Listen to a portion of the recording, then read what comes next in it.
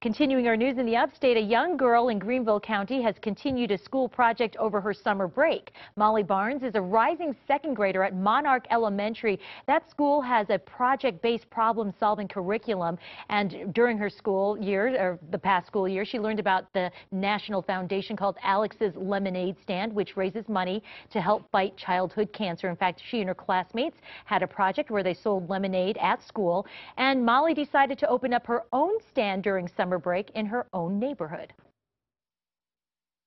I think it's a wonderful thing that she cares enough about the other children and helping support other kids who aren't as fortunate maybe as she is.